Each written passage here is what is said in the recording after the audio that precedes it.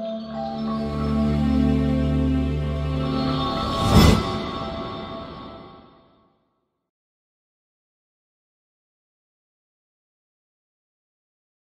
everybody, it's Baileywiki, and I've got a really interesting and cool session today, and I'm actually joined by a few friends of mine.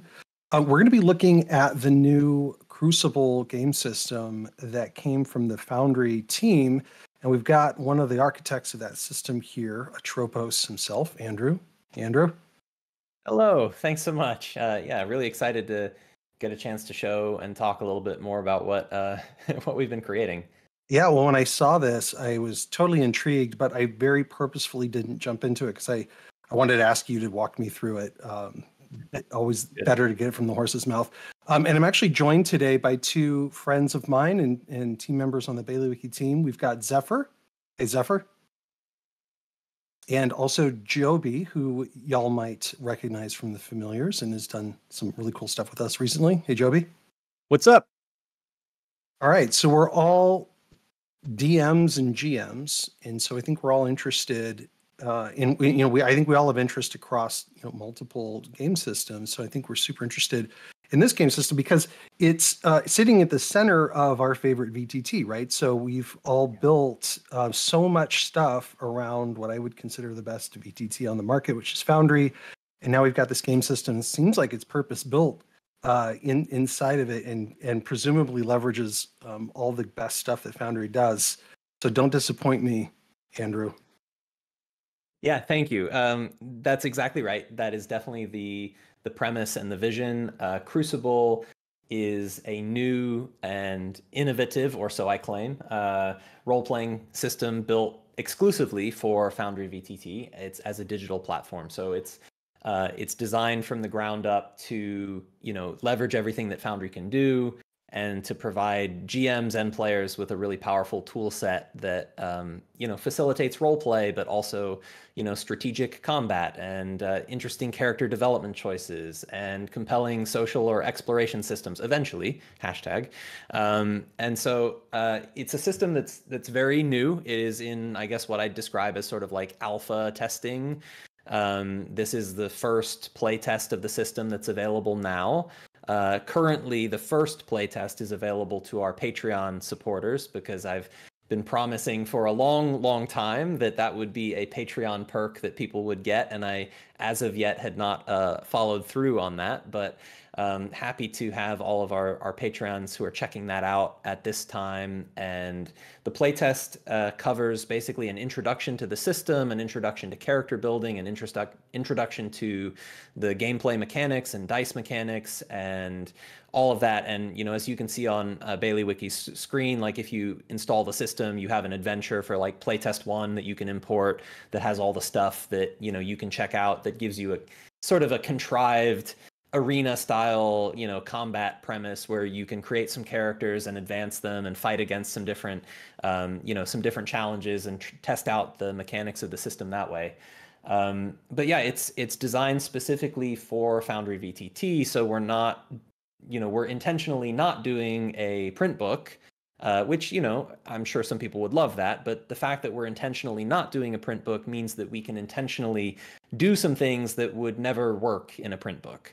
And so some of the things that we're doing with character development, some of the things that we're doing with combat automation, there's a little bit of crunch to the system, but it's crunch that I think is really elegantly handled behind the scenes, so that as the game master and the player, you don't have to really grapple with all of that during play. You just get the satisfaction of having these really like engaging choices that you can make. So really trying to provide characters with a ton of choice that they can have both in terms of how to advance their character, but also like, what do I do on my turn?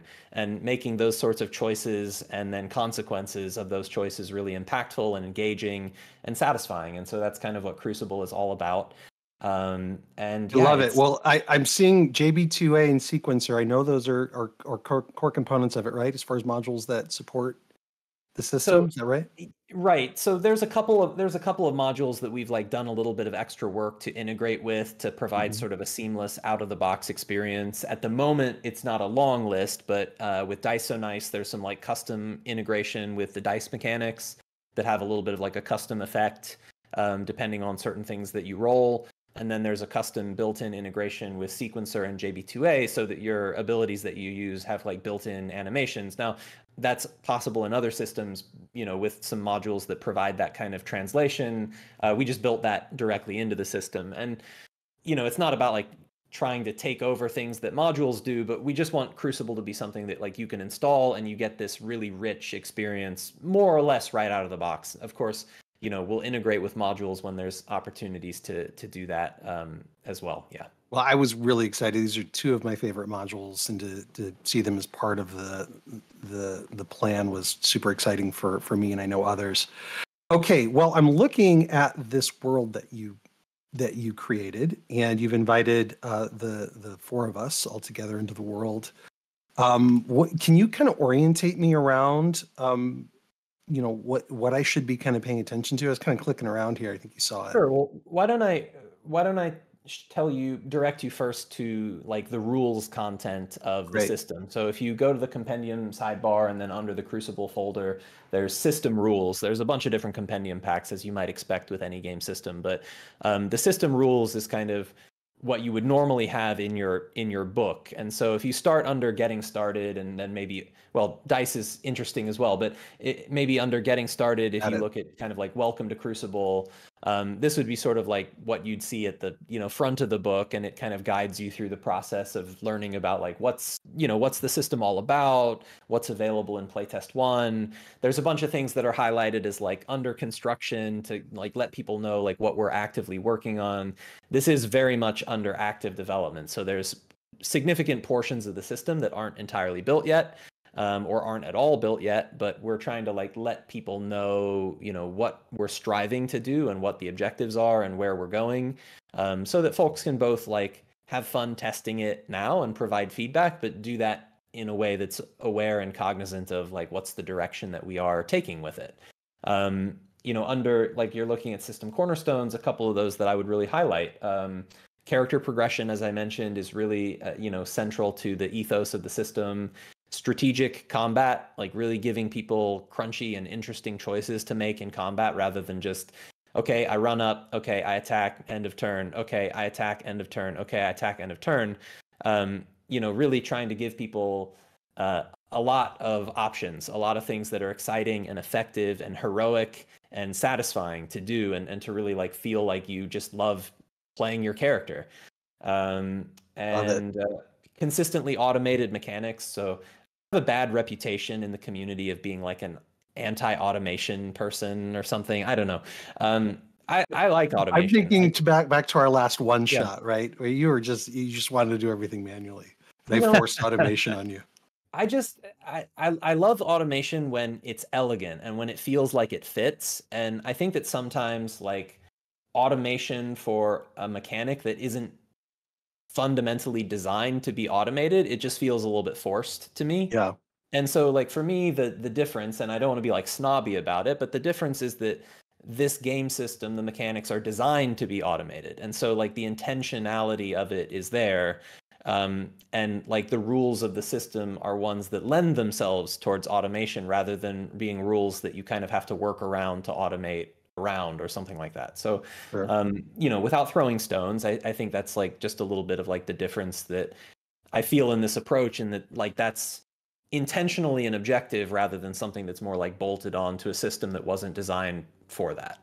Yeah, no, it's great. I'm excited to see how you think of elegant, automation, and obviously everybody has their different tastes and things like that. But I'm super interested in seeing how you implemented it. Yeah, and we will definitely get to that. Another thing that's really key to emphasize for Crucible is that it's designed to be, it's designed for long form narrative. It's designed for, but it's perfectly suitable for one-shot adventures or other types of play. But it is designed for kind of long-term character progression, long-term serial narrative development. It does not, however, come prepackaged with any sort of like, this is the setting that you have to use. It's intentionally setting agnostic. And so it's designed to be coupled with whatever storytelling setting or environment you want to use for your game. So this could be your homebrew world, your own creation, your own universe that you want to tell stories in. It could be your favorite IP from, fiction or movies or games. It could be a setting that you've grown to love from even other TTRPGs that you want to, keep the setting, but maybe change the rules. And so there's that flexibility in mind. Of course, there are some things that the system, alludes to. It is a fantasy role-playing system. So, we are talking sort of sword and sorcery type mechanics. And then it does, of course, have a fairly unique take on a magic system, which means that whatever setting you pair it with, you'd need to be able to, at least wave your hands enough to, presume that the magic system fits with the setting that you're playing.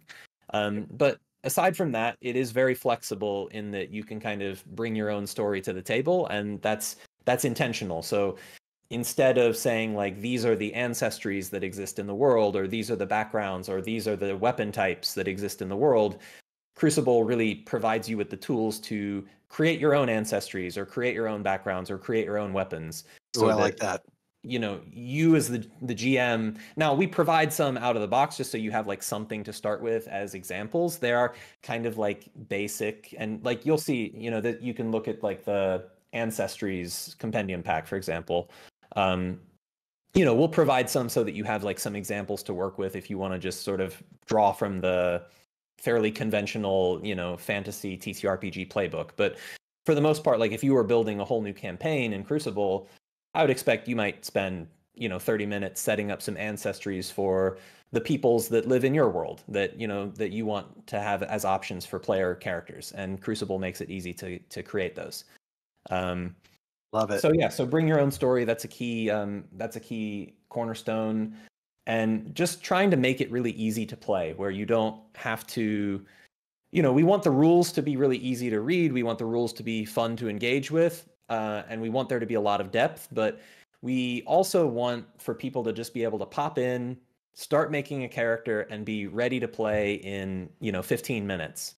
And you shouldn't have to have any system knowledge in order to be able to get through that. And so, trying to balance the depth and nuance and complexity with ease of use and approachability, that's something that we can do, or at least try to do, hopefully do, because we're building this in software, and that gives us a lot of things that we can, a lot of tools that we can use. This is great. Okay, so if I'm a new GM jumping into this, like what's something that you'd like to walk us through from here? What do you think? Is there something else I should click on, or should I like import the playtest or go through a character creation process? So this world that you connected to kind of already has the playtest imported. So oh, I see. That's what I'm looking at here. No need to import it. This kind of little like Coliseum type arena is like the pretext for the playtest that you get when you that comes with the system right now. I'd say if you were a new GM, what I'd really direct you to is under that rules, compendium pack, the second entry under getting started. So for character creation, now instead of like reading through this, I think what I'd love to do is just go through that with you, sort of, I love that, without you having read it, because I want to kind of try and prove that you don't have to have read the rules in order to make your character. Okay. But I will accept your challenge. We also want there to be rules. And so, everything all of the decisions that you're making are explained in the rules in terms of like, what's this? What's the math? What's the formula? How does it work? But yeah, for a game master that really wants to understand the system, it's all there in the, all that we've made so far is there in the compendium content. Right. And then for players, if you're a new player getting started, yeah, maybe the GM will tell you a little bit about what to expect, but really you should be able to just pop in and start character building. I love it. Okay, what's first in this character creation process? You want me to just go in and create a new character? Yeah, I think I gave you, as a player, I think I gave you permission to create your own actor. So you can just make one, and you'll make a protagonist, which is what we're calling our player characters. Okay, well, my protagonist is going to have my name. So, okay. Very good. And you'll notice that the character sheet, like the UI style, is a little different than the journals. Some things are still in flux. So we're kind of moving to a new look and feel for the system, but this is sort of still the older style character sheet because some things are rapidly changing. So this is designed to be a little bit more flexible, but we are going to keep working on the UI of the character sheet over time. But yeah, what you'll notice is that you have like a couple of little things that prompt you to do things. So you should hopefully be able to find your way around and just ask me questions as you go, and we'll sort of watch and see how your character build goes. Okay, well, clearly I got to pick Devilkin. So cool. That's what I was hoping. And then I assume I just drag it to the character sheet, right? That is correct, yeah. Okay, great. And what you'll notice is that your ancestry that you chose establishes some aspect of your starting ability scores, some aspects of your starting resistances, and then the background that you choose is going to establish several skills that will start with a rank of training, and you'll also get an initial talent from your background. Okay, great. So as I'm dragging those in, it's populating things elsewhere, right? Yeah, so all of those things just sort of updated automatically. Like you'll notice some of your ability scores have increased past 1. You have, a resistance and a vulnerability, so you get the double-edged sword with that. And also a couple of your skills have a trained rank in them now. Okay, great. All right. So now, okay, so what's my next step? Yeah, so we have these little tooltips that the little orange exclamation marks that sort of tell you, what are the things that you still need to do. Okay, so I need to spend things on my, so like my attribute. Sorry? Yeah. So as the tooltip says, you'll spend ability points by increasing your ability scores. So you have a pool of 9 ability points that you start out with, and you can put those wherever you want. Well, what do I know about Devilkins and urchins? Does it matter? Well, I want to be strong. So they both have a little bit of overlap in terms of presence, sort of force of personality and force of will. So there's options there. Of course, you may want to, before you commit to exactly which ability scores you want to invest in, you could already have a character concept in mind. Like you might think, I want to be a dexterous rogue-like assassin, or I want to be a really formidable, intimidating tank paladin, or whatever. Or you can peruse around the talent tree and get a sense for what options are out there, and then decide. Or depends on whether you have a character concept in mind. Okay, I want to cast spells because I want to take advantage of all of this JB2A stuff. I assume that's gonna make my spells cool. So what am I gonna? Where should I lean into? Presence and intellect, or? So there's sort of 3 mental aligned attributes of wisdom, presence, and intellect, and there's 3 physically aligned attributes of strength, toughness, and dexterity. And all 3 of wisdom, presence, and intellect can allow for spellcasting progression in different ways. And they all have looking good here. Yeah, so you might want to choose 1 or 2 of those and invest in, and then spread your points around however you like. Okay, I'm gonna be a glass cannon here. I'm just gonna. So helpful.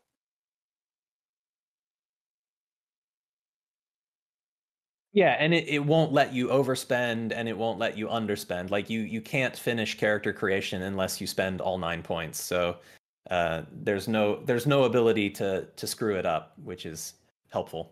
That is so nice. Okay, I've established my ability points. All right, and then that cleared out my attributes. So next up, I've got skills. So I need to increase my skill rank. So what are these skills here? Or my you'll go to the skills tab. So those are tabs up there. So you'll click on it. Got it. Okay, those are tabs. Okay, fantastic. Probably there's a little bit of UI UX feedback in that for us. I think. Yeah, no, this is good. This is good for everybody. Okay, so now I've got to figure out. We have 16. We have 16 skills, which are largely for exploration and social types of encounters. But all of these skills also have uses in combat as well, in various ways. There's a lot of depth as well as intended depth to the skill system.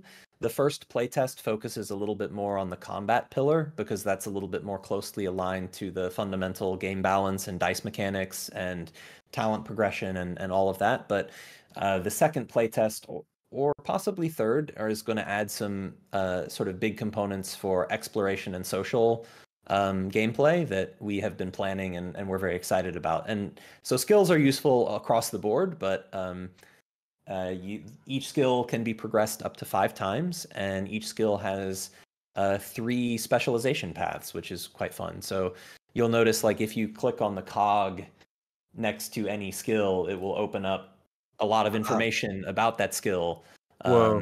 That, you know, there's a lot of depth there, and you know, this might not be the final UI because we don't want to, like, ooh, I like that. Oh, I love options.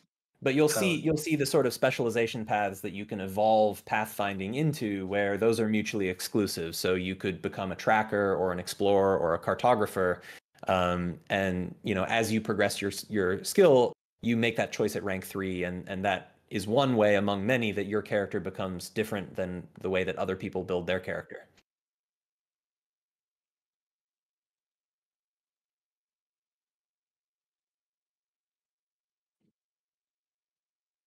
Yeah, that's right. So you can rank up right on the character sheet, or you can do it in this pop-out skill window if you have points remaining. Now, wow. Oh, got it. Yeah, so there's various ways, but right there on the sheet, you can kind of up arrow, down arrow to invest those skill ranks on the sheet. You have to open up the full skill config to choose a specialization path. You can't do that like on the actor sheet, but aside from choosing a specialization path, you can do that on the actor sheet directly. Yeah. So on this sheet here is where I would ultimately be able to choose a specialty. Yes, so once I'm at the right level. Unlocks at rank 3, so if maybe we'll level up your character in a little bit so you can see like what that looks like once you get progressed enough that you could choose that specialization. Nice. I love the taxonomy and the word choices here too. Okay. Yeah, we've tried to make sure that each of the 3 specialization paths for every skill is conceptually related but also distinct, like striking the right balance between making sure there's a coherent flavor, like they are all varieties of stealth or all varieties of awareness. I really like the awareness one as an example. Well, you've done it now. I'll let you just bask in the talent tree. I love it. Okay, so I just opened let's just hang out here for the next 45 minutes, please. Right. Okay, great. So what is this? So for this talent, I've already got. So that is what's called a node, and you'll notice if you click on it, it will expand out and have some talent options that are available at that node. So let's go. The talent tree is comprised of many, many nodes. It's a whole web expanding outwards from the origin, and at each talent node, there are multiple choices of talents that you can take. Now, you started with the diversionist talent because of your urchin background. So you have a certain action that you can take to distract, to cause a distraction using your deception skill. And that's useful in combat as well as, things you can do with it out of combat. And you have that as a starting talent, but you also have 2 additional talent points that you can invest in as part of anywhere on this tree then? Okay. Anywhere where you meet the prerequisites. Now, you'll notice that there's 6 quadrants or sextants, I should say, of the talent tree, and each of them corresponds to one of the ability scores. So sort of clockwise from the top, you have sextants for presence, intellect, dexterity, toughness, strength, and wisdom. And so to purchase a talent from a certain node, you do have to meet the prerequisites. You'll notice when you hover over nodes that you don't meet the prerequisite, it will, highlight in red why you can't purchase from a certain node. So does that mean I can jump into these already also? These are unlocked. So that's right. So the ones that my gosh, this thing goes all the way out here. Yeah. Whoa. Yeah. You can see which ones are available to you. to make purchases in. Oh gosh, oh my gosh, this is. And I know what I'm I will doing this say that weekend. what's included in the Yeah. talent tree is what we call tier 1 of the talent tree, which covers gameplay for levels about 1 to 8. There will be 3 tiers of the talent tree, so this is only a part of a much larger web. And you can imagine, like, if you zoom out, you can sort of see from the graphic the size that it will ultimately be, based on the Oh, the man. sort of larger circle and the lines that are there. Okay, it's going out to here, right? This doesn't. It fades Yeah. into black. That's upgrade path that later, right? Okay, so cool. So I just need to pick one of these, and you guys are gonna have to watch me just agonize over it.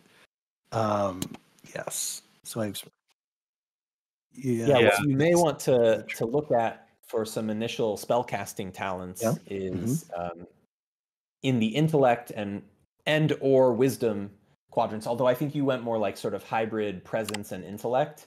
Right. That's a good node for spellcasting, because you can choose an initial spell rune that gives you a certain spellcasting element.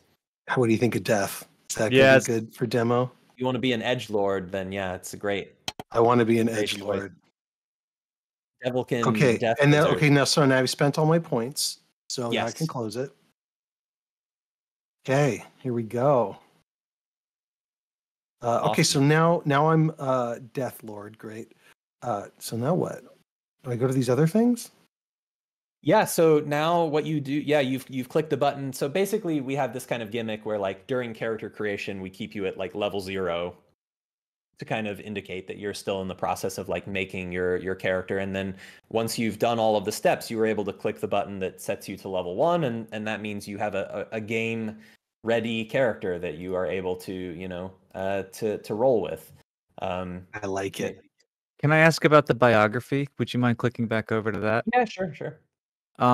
Is the public biography and private biography? What I'm thinking is that if you fill out the private, the GM can see it, and if you fill out the public, it's what the players can see. Yeah, so private biography will be for the game master and for the players, the player that owns the character. And then public would be, for like other, if you have at least limited permission to the actor, like other people in your party can see your public biography, or, say there's like an NPC that has a public biography. Once, as the game master, you give a certain limited level of visibility to that character, then players would be able to see that portion of text. So separating it out into 2 different blocks so that it's easier Awesome. to differentiate. Great. Love it. Super helpful. Yeah, so you're encountering, I guess, the first kind of glimpse of the. Here, I'll give you one of Kaora's tokens that he made for the playtest. Yes. I'll give you the Devilkin hero token that he made.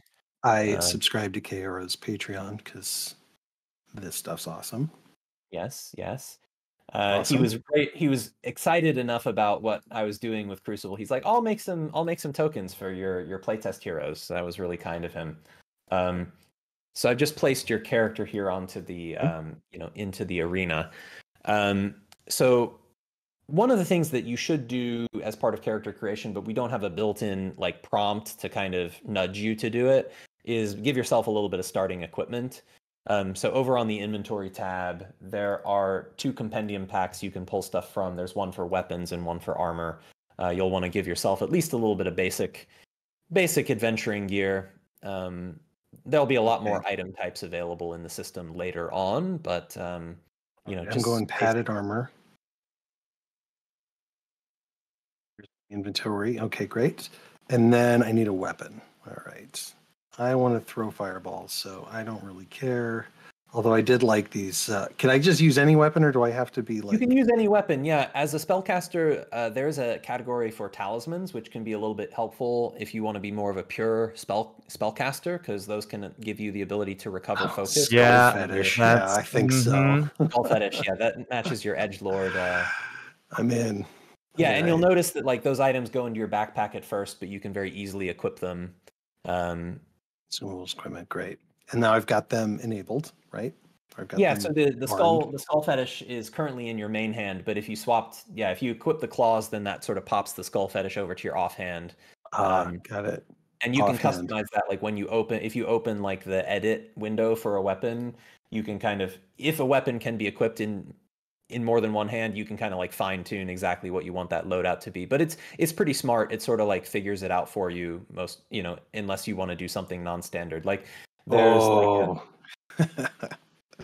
This is where you can create your own weapon and give What? it animation Yeah. preset. So it's a way for you to attach like your custom weapon to a certain like JB2A animation set.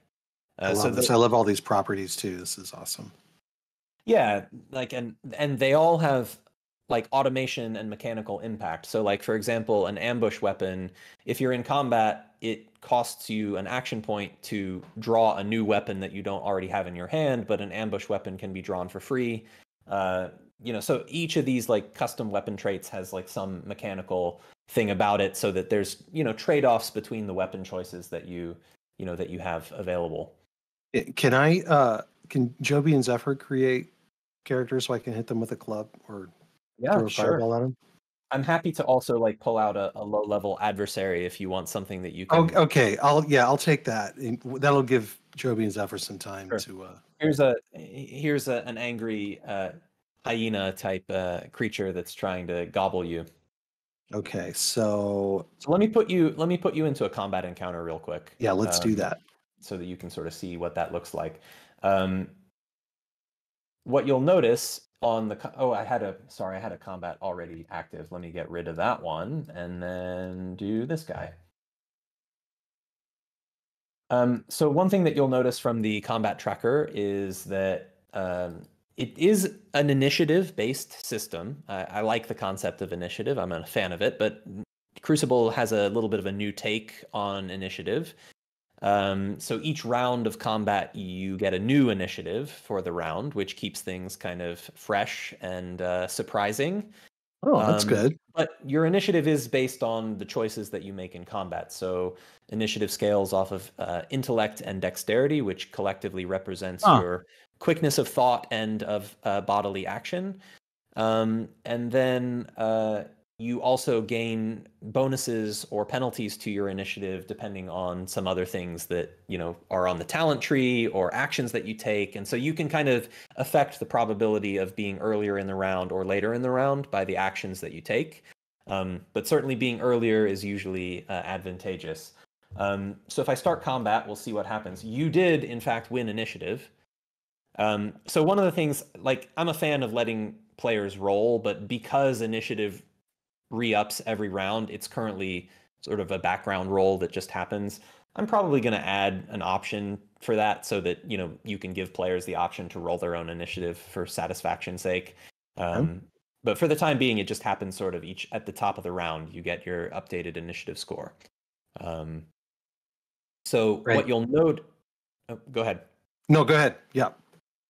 Yeah. So what you'll notice on your character sheet is that on the left-hand side, it shows you, what you have equipped, but it also shows you a quick summary of actions that you have available. So let me talk. You can just jump right in and try and. No, I'm sorry. I just love it. Go ahead. No, Slow it's okay. me down here. What you'll notice is that under the resources section, Crucible has 6 resources, and resources are kind of what models your effectiveness, your effective state in combat. So there's health, which is pretty standard for RPGs. It's your bodily well-being at any point in time. But there's also wounds. So the way that Crucible handles damage, death, dying, risk of death, once your health reaches 0, you are in an endangered state and you suffer wounds. If your wounds get full, you die. So there's sort of a two pool system here that you're in sort of good condition while you have health left, but once you're out of health, you sustain wounds from any damage you take. Once you max out on wounds, you are dead. And there's a mirror in the design of a mental resource. So unlike just physical health, we have pools for both sort of physical and mental health as twin aspects of adventuring, which I think is really fun because it lets you lean into kind of supernatural or magical or, you know, sort of horror themed mechanics, creatures that, you know, are demoralizing or terrifying. And then it also, you know, it's not just player characters that have both health and morale, but all non-player characters also have health and morale. So it gives you multiple paths to winning an encounter. You can demoralize your foes as a path to victory just as well as you can kill them. Super cool. I like that you show me all of what goes into the calculation of all of these too. That's super helpful. Yeah, we've tried to be really good about tool tipping everything so that you don't, you know, forget how things are calculated. Awesome. So yeah, there's health and wounds, and then morale and madness, and those work the same way as health and wounds. So once your morale reaches 0, you enter a broken state where while you're in that broken state, any further morale damage you suffer increases your madness pool. And once madness becomes full, you lose control of your character and it becomes the GM's to do with what they will. Wow. Can I do anything cool in a state of madness? There unlock are anything for me? Yeah, there are some things. So normally being at 0 morale and therefore broken is a bad thing, but there may be some talents that let you kind of, you know, get a special effect or something when you're in that state. Cool. There's talent. Basically, there's talents that change the way that so many different rules work. So like a key thing about the talent system is everything I say, like, oh, you know, X works this way. The idea is that there's probably a talent that sort of changes the rules of that a little bit and makes it work a different way. And so your choices on the talent tree are ways to really change the way that your character plays in a pretty fundamental way. And then, of course, action and focus. So these define the action economy of the system. It's a 3 action point system. So each round in combat, you have 3 action points to spend however you want. Different actions have different costs. Some actions are free, some actions are not free, some actions cost focus. While your action replenishes every round of combat, your focus does not. So you have to spend your focus wisely over the course of the entire combat encounter.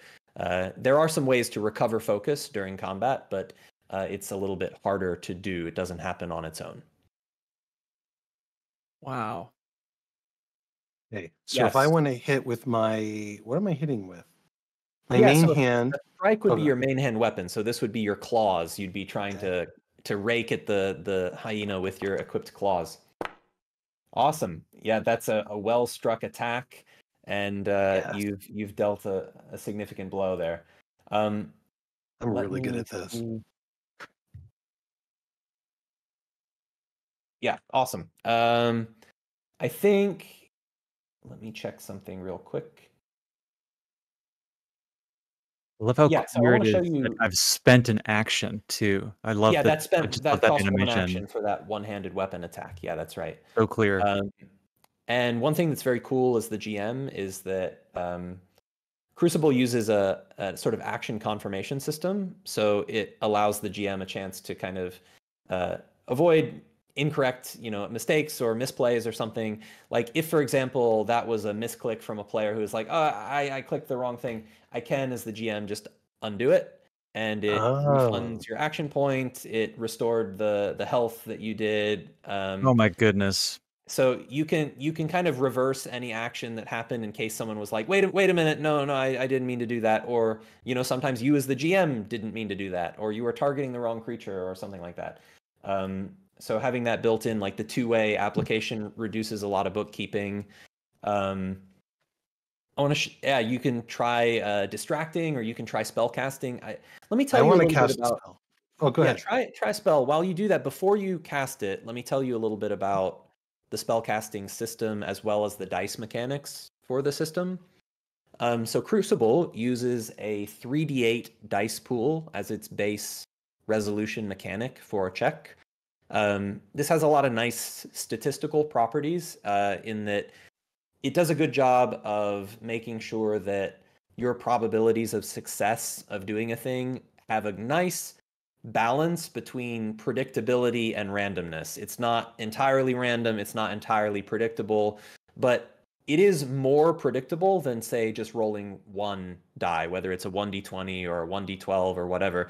A 1d anything has a uniform distribution, meaning that like every outcome is equally likely. You're equally likely to roll a 1 as you are a 20. With a 3d8, it's a normally distributed distribution of outcomes. So you're more likely to roll something in the middle than you are something at the far tails. And that makes checks a little bit maybe more predictable and a little bit less swingy than you might have in like a 1d20 system. But otherwise, a lot of things work still the same way. You'll notice your 3d8, however, get modified whenever you add banes or boons. So boons and banes are situational advantages or disadvantages that represent the fact that you are, in a good circumstance or a bad circumstance with the check that you're trying to do. Those can be things that are just improvised on the fly by the DM. It could be like, you did such a great job role-playing how you were going to make that attack. I'm going to give you a boon on your attack roll. Or it can be things that are mechanically rules of the system, like the target has the exposed condition, and when it's exposed, your melee attacks against it all get 2 boons. And those things are fully automated. So there's things like when status effects or conditions that the target has give you boons or banes to your attack, those are just automatically applied. Really? Would I see it here reflected in this? Yeah, you would. So for example, if you close that window, and I'll just put the exposed condition on this creature. Now there's normally like actions that someone would take to put that condition on the creature, but if you go to like your strike attack now, you would notice that, maybe not. Maybe at the okay, yeah, this is something that's still under development. If you roll your strike attack, it will add it. It's just there is still a to-do that it needs to show up in that window. So yeah, expand out the chat card for the attack you just made, and you'll notice that like your first die was a D12 from those 2 boons for the exposed condition. Sure enough. It's just a UI thing. I need to make sure that those show up in the initial card, but there's lots of things like that still like construction zone work in progress. But I like it, and I like that I get to see exactly how it rolled. Perfect. Yeah, and the chat cards are very informative. So when you expand it out, you'll see that like you had a certain dice total on your dice pool. You had a certain bonus from your ability scores. You might have a skill bonus or an enchantment bonus under certain circumstances. Okay, yeah. And then one of the things that you'll notice is that like damage there's not a separate damage roll. This is something that is really interesting in Crucible that makes combat fast-paced. It makes it, I think, really exciting. You are rewarded for rolling better on your attack roll. Better attack rolls mean more damage. A less good attack roll means less damage or possibly no damage. So all of your marbles are in that basket of your 3d8 dice pool. Interesting. If you get boons to your dice, if you get boons to your attack roll, that means you're going to deal more damage if you hit. So like there's a direct mapping there that it's not like, I rolled a 31 to hit, but that's just 7 points of damage. Yep. Got it. Interesting. And so the way that damage works is if you expand out the chat card, there's an overflow, which is what you rolled in excess of the defense threshold. And then on top of overflow is added a base damage for your weapon or a base damage for your spell. So was the defense threshold of 15 and I rolled a 20? Is that what this ultimately calculates to? Okay. Yeah, so the physical defense of this hyena is a 15. So I beat it by 5, so I get an extra 5 damage on top of my base damage. Yeah, and so if you had rolled a 22, you would have dealt 11 damage. If you roll a 23, you'd deal 12 damage. Yeah. So that's the way the damage component works. That's great. Wow, and then you also automatically do damage resistance. I saw things come with resistances. Yeah, so resistances and vulnerabilities, those are all automatically incorporated in any damage that's dealt. Resistances and vulnerabilities are additive. So like on your character, if someone hit you with radiant damage, you would take 5 more damage than what the base amount of damage was. So vulnerabilities are a danger. but I think they lead to tactical gameplay that gives everyone strengths and weaknesses, and creatures in the Crucible system almost always have some resistances and some vulnerabilities. So like there's always the incentive to try and like know your foe and know your adversary and try and, you know, exploit their vulnerabilities and avoid their resistances. Also with their different defense scores. So like there's different defense types that you might target with an attack. And some creatures are, you know, good at defending in various ways. And so, you know, there's some like knowledge is power element there in terms of, you know, knowing how to best counter a particular foe. Try the spellcasting. So you're almost out of combat, out of action here in this round of combat. So you might have to hold your spell for next round. So Fair enough. you have one action left. Let me show you. So you moved. Let me show you actually how move works formally. I'm going to put you back in here. You'll notice that you have a move action, and you'll also notice that that move action is free. So everyone gets a free move action once per round, unless asterisk certain things are true, which makes it easy. Like you can always feel like you can move around without having to give up your action economy. So you can either use the move action directly off the sheet, or you'll notice if you use the ruler, like if you do like a control drag to measure distance, you'll notice that the action cost of movement is directly built into the ruler. And you'll see like how the action cost of movement increments as you move different amounts. So if you like hit spacebar to actually like do the move, 3 AP, right? It will automatically like consume your action, and you see that showed up in chat. That consumed your action from that move. That was just your free move that you did. Yes. Cool. Oh, did you want me to use my action so that you can try to attack me? You can either use it or you can save it. If you save it, you will end up with a boon to your initiative next round. Oh, all right. Let's do that. All right. So let's see how this hyena, what the hyena makes of you. So for example, the hyena would use its free move action to get to you, and then it's going to try and chomp at you. You take some piercing. You take a lot. You were the one who made a glass cannon here. Yes, I did. I sure did. You're the one who I am eating my words. Look at that. You already killed me. This hyena it's taking you out. I'll give you as a consolation prize. I'll give you 1 hit point left so that you'll get a turn next turn. Maybe. I'm GM. Potentially. Now, here's the thing. You're not guaranteed that you're going to go before this hyena next round. That's so right. Cool. Okay. So let's see if you. Yeah. No. You did have a boon to your initiative, but you rolled an 8. So you rolled a 9. So I think this hyena is probably going to be able to dispatch you. Imagining that it didn't, I want to show you how spellcasting works. You'll notice that you get your action points back at the start of your turn. Go ahead and try spellcasting. And okay, let's see what I can do here. I will caution you that, and you would know this probably if you had a moment to read your grimoire, but the gestures that you know, and I'll explain what that means in a moment. You only at the moment know touch-based gestures. So you at the moment have only unlocked the ability to cast spells by touching something. So I want to. So you would have to remain in melee range if you want to. You want to do that. So I've got you targeted, and if I go to cast spell, those boons I had, I don't have them anymore, or do I? Well, I removed the exposed condition from the target because it doesn't actually have that. I was, sort of highlighting it a little bit, but. Okay, so I have. This is my spell, Deathly Influence. Yeah, so let's talk about spells. Spells are composed in the system in a kind of dynamic way. So instead of a list of spells like this is the spell, you either know it or you don't, you can cast it or you can't.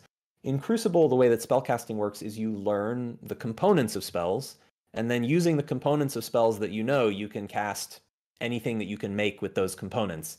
So the components of spellcasting are runes, which describe the essence of spellcraft that you're creating. So it could be sort of like elemental or conceptual, the type of magic. A gesture is a physical manifestation of how you produce the magic. Now, you know the touch gesture, which is just a very basic one that everyone starts with, or you know the influence gesture, which is kind of a supercharged, powered up version of touch. So you learned the influence gesture through the talent tree, which is basically like an extra good touch attack. There's also inflections, which are vocalized permutations or alterations of a spell that can make the spell behave differently in some fundamental way. So Deathly Influence is the spell that you would get if you combine the Death Rune with the influence gesture. If you were to apply an inflection on top of that, it would maybe become something different. Cool. Wow. So can I cast it? Yeah, go for it. I hope you roll well. Me too. You have not rolled well. Mm. Unfortunately, Come on, you have man. not exceeded its fortitude, but you do have an action remaining, and the touch gesture, which is a more lightweight attack in that it only I would have to consumes pick it. 1 AP instead of 2. Okay. You could get a second spell in hopes to finish Come the on. job.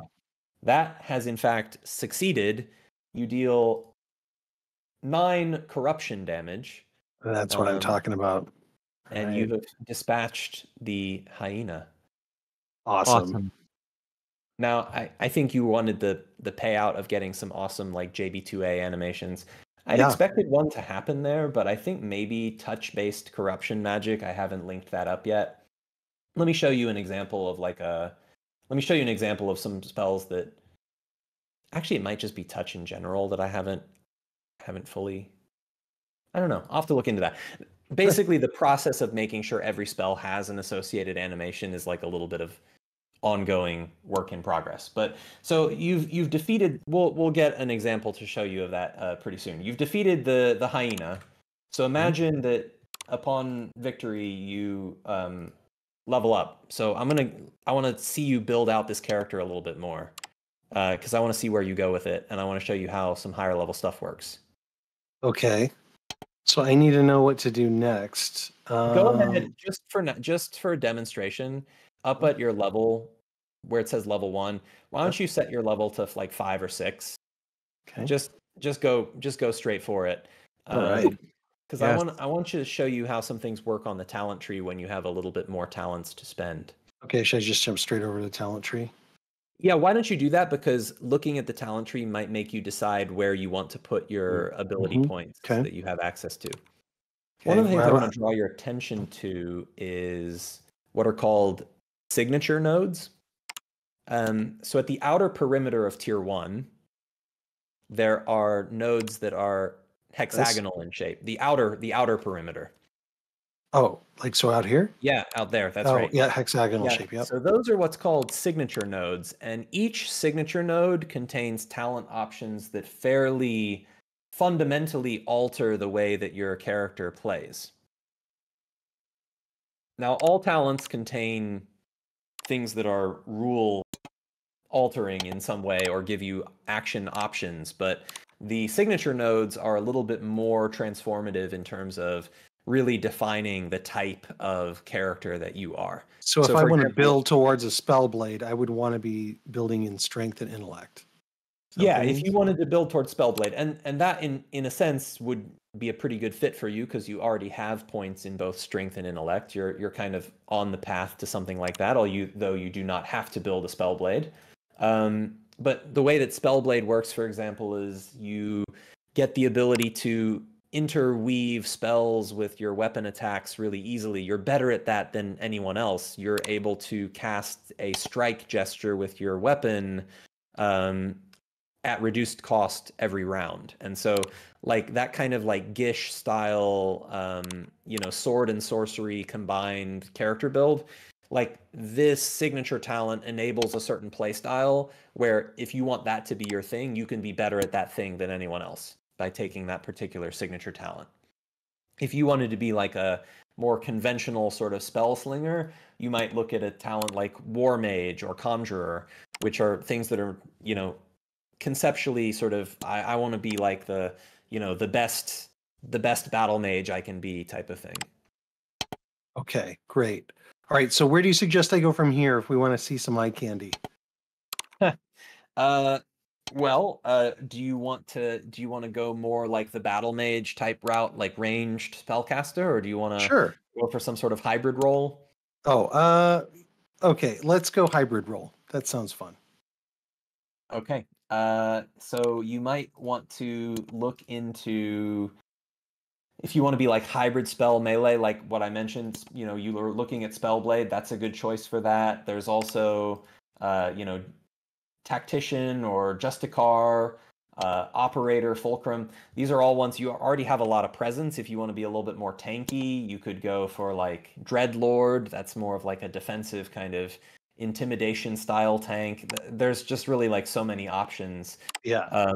You just tell me what to click on because I could spend all night here and all day tomorrow and still. All right. Well, why don't you build towards War Mage, since that sort of spellcaster build was your initial inclination? So War Mage is a signature at the boundary between presence and intellect. So that's like 1 o'clock. Okay, like over here. One up a little bit more at the boundary between. Yeah, there you go. Got it. And so to get War Mage, you're going to need 5 in both intellect and presence. So you might want to go back to your character sheet. Oh, I see.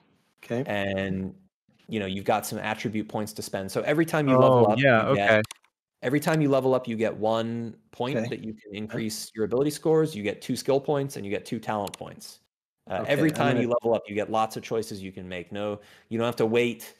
You don't have to wait 4 levels to get something cool. You get cool stuff every level. Sweet.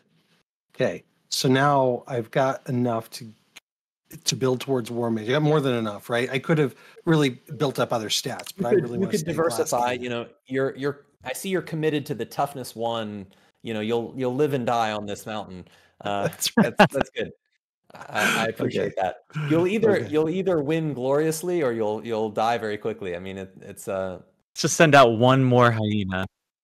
Either way, it's gonna be a show. Yeah. So to unlock War Mage, you do have to like kind of purchase your way to it. You're gonna need to buy a talent that connects to that node. Okay. Sorry. So I need to be like maybe up here. What does this get me? Anything either of those. fancy? You can sort of see if you zoom in. You'll see that there's lines that show you like what connects. So you just need to purchase a talent that would eventually like lead to War Mage. Okay.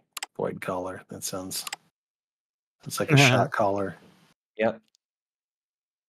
Oh, let's go. All right. Yes. I'd also definitely suggest over in the intellect quadrant, you should purchase maybe the arrow gesture, which is how best to describe this. From the intellect node that you have already where you purchased the death rune, it's up and to the right. So the cyan blue, the light blue, the one you already purchased by the origin. Oh, by the origin down here. Right off the origin. The other one. That the other one. Okay, got it. Okay, that's where you got the death rune. If you keep going out from there, like up and to the right, you might want to get like the. Why don't you get both of those gestures? Because that's one like single target range damage, and then like you get some AOE as well. And this one. Yep. Okay. 6 points left. Why don't you grab a different elemental type maybe so that I can show you how some different runes work? So in that same node where you purchased the death rune. Okay. That's this one? Yeah, you could maybe take either lightning or fire depending on which speaks to you more. I still want to launch a fireball at these guys. Is extending out from the place where you bought the arrow gesture up and to the right again. Yep, up one more. Well, actually, that one's a good choice too. There's good stuff all there. Like take a look and see what catches your eye. Like if you like doing, direct death damage or you like doing lightning damage, there's things that can make those better. Like stick with fire. Yeah. Okay. There's cool stuff all over. One thing I'd like to draw your attention to. Well, nah, it's okay. Yeah, it's all right. There's just like you could, as you said, you could kind of amuse yourself for hours kind of looking through this. Impetus is great, gives you bonus to initiative. You get if you win initiative for the round, on the first round of combat, if you were the first actor on the first round of combat, you get an extra action point. So you get 4 AP instead of 3. Pretty powerful.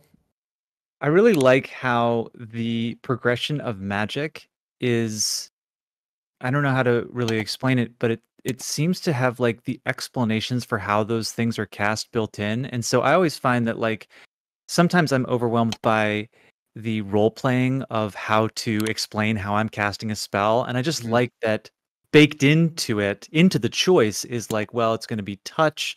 I'm going to use my voice. As opposed to having like VSM, sort of buried somewhere deep in to the description. That's super cool. Yeah, and it also means that like, there's certain talents that like there's a talent that can allow you to use certain inflections without needing to vocalize, like you can do them silently. There's, aspects of gameplay like if your hands are bound, you're not going to be able to perform a gesture, but maybe there's a talent that lets you do certain gestures even if you don't have, use of your hands, or talents that, there's always like for every problem that gameplay can present to you, there's sort of a talent that can solve that problem. That's the way Cool. that we can build the talent tree to like give creative solutions to problems that make your character feel unique. Like for example, there's one like Iromancer. Like if you become enraged, a downside of the enraged condition is that you can't spend focus. But if you have the Iromancer talent, you can spend focus while you're enraged. And so, like you can be like an anger wizard. And that helps like define your character persona Yeah. in a way. Like if that's a talent you take that, sort of can help define the way that you role play the character a little bit as well.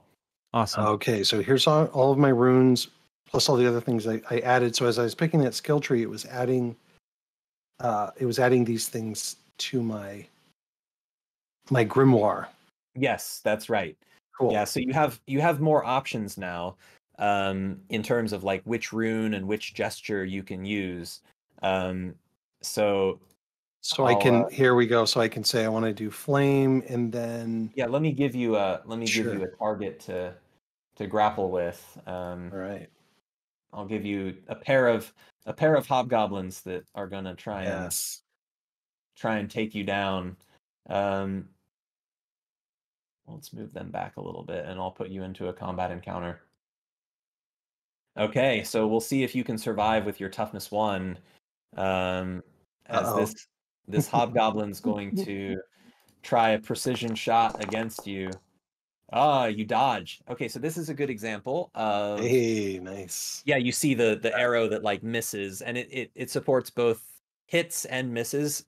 All credit to Sequencer and JB2A on that, but that's integrated in terms of like did it hit or did it miss? The animation is consistent with that.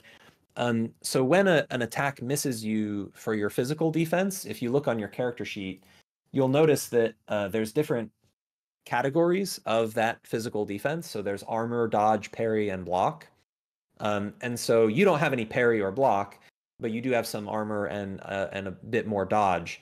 So when an attack misses you due to your physical defense, the manner in which it misses is determined based on the composition of those defense categories. So it tells you like, did you dodge it, or did your armor protect you, or did you block it, or did you parry it?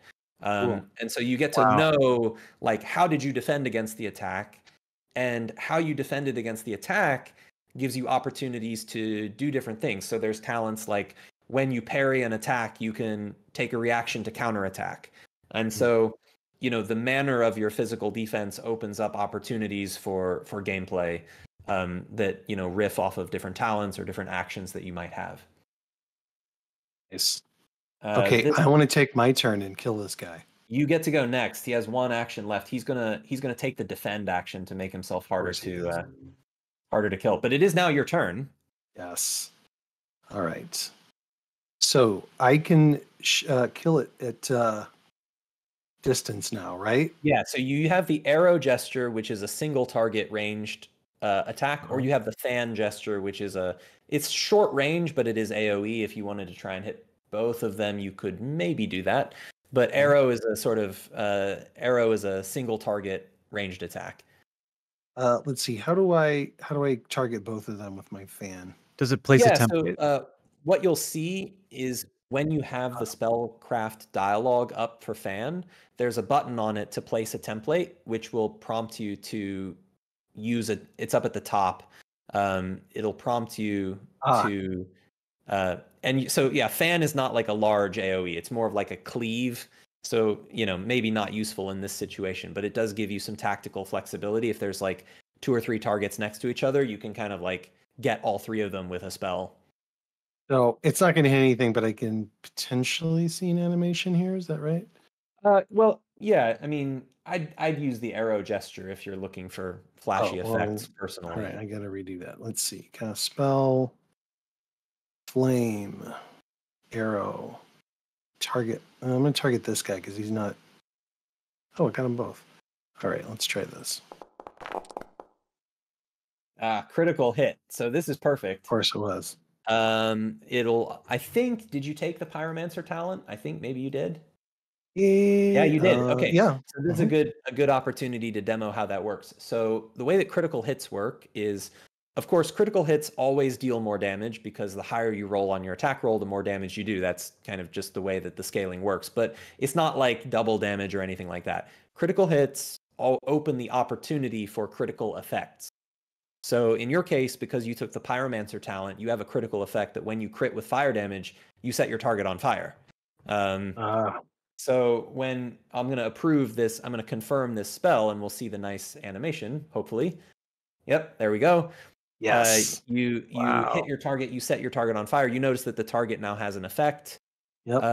And that burning effect that you did is going to apply at the start of its turn, which happens to be next.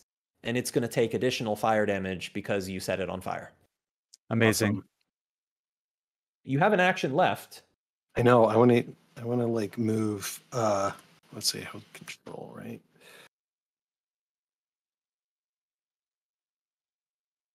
Going to gain some distance. That's good. That's right. Good call.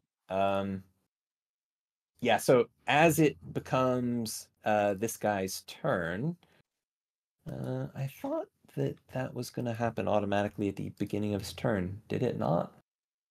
Might be a bug that needs investigation. I expected that fire damage to tick, and I don't think it did. But, hashtag work in progress. He does have the burning condition, so I can see that the effect applied correctly, but I don't think the damage did.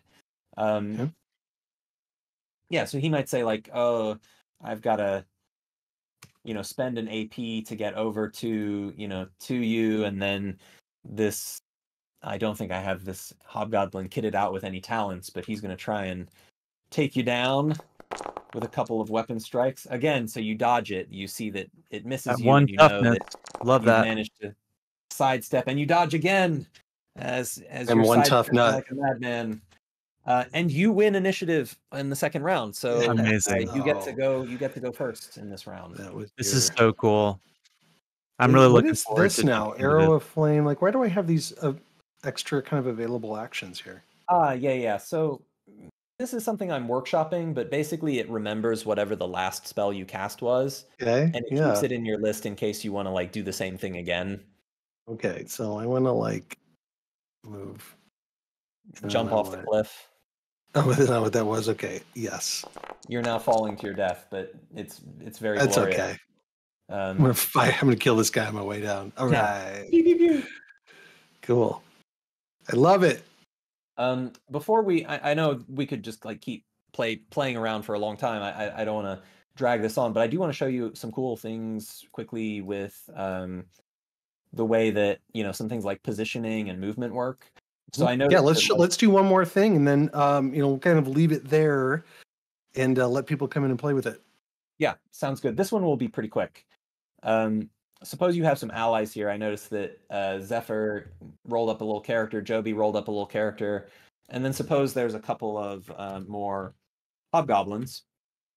One of the things that you'll notice is automation for things like engagement and flanking is all automated as well. So like as these hobgoblins sort of move into combat, you'll notice that like Zephyr is like gaining a flanked condition, and as like more hobgoblins pile in, his flanking condition is like getting worse, and now wow. now Wow. you're also flanked. And so all of that like positional things, and flanking like gives you, if you have allies that are supporting you and flanking a target, you get additional boons to your attack. All of that's automated. So as you're moving around tactically in combat, you're thinking about like, how do I want to use my movement? How do I want to reposition so that I give myself the best possible advantages that I can have to kind of like Look at that. maximize my Yep. my I can see success. my active effects, and that's cool. Yeah, and if you were to like take a step back, that condition just There it goes goes. away as you were like no longer flanked. Cool. Awesome. So that was just a quick one, but just other examples of the types of things that are just like handled by the system. There's a lot more that could be said, but hopefully this has been fun for people to see, and hopefully it's enticing to folks to get them to want to check it out. As I mentioned, the system is like currently in a sort of limited private playtest for our Patreon supporters, but it will be eventually available to everybody for free. It's not going to be premium. You don't have to buy it. Everyone is going to get this game system for free if you own Foundry VTT. That's Love it. amazing. Well, as a longtime Foundry Patreon supporter, I am super excited to play with this. Me too. Hey, Atropos, Andrew, thank you for walking us through this. This is awesome. I feel like this is all I'm going to do this weekend. What a interesting system that's built into Foundry and uses all the cool stuff that you've got. Guys, any other questions for Andrew? No, I'm super pumped to try this out myself. Awesome. Yeah, That's great. Yeah. Well, we have a channel in our Discord server. Well, not just a channel, it's actually a section. Like there's a couple channels.